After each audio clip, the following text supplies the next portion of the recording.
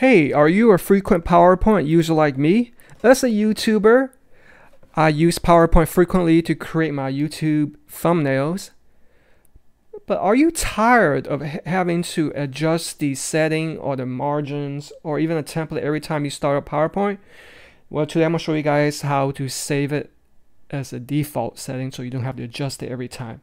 All right, so for example, every time you start a PowerPoint, you have this, let's say it's a size that you don't want. Default is widescreen. Let's, for example, say I want to set to standard setting, different size, or you can custom size it in these orientation or size that you want. And let's, for example, say I also want to apply a background template to it. All right, once that's done, you're going to go down here and under the design tab, you are going to say save current theme.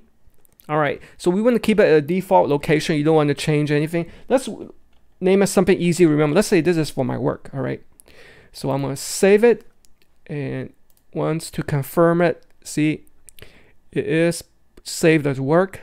What I'm doing right here is right click and set as the default theme. All right, so it's already set as the default theme right here, and see,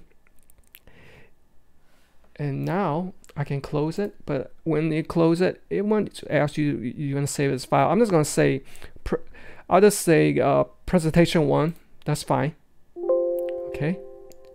All right, overwrite it. All right, so now next time when I start a PowerPoint again, I'm going to choose my default theme, which was set as default. See, so it comes up as a standard template, also with the background theme applied. Hope this video was helpful. Make sure you click on the subscribe button. Thanks for watching. Take care of yourselves.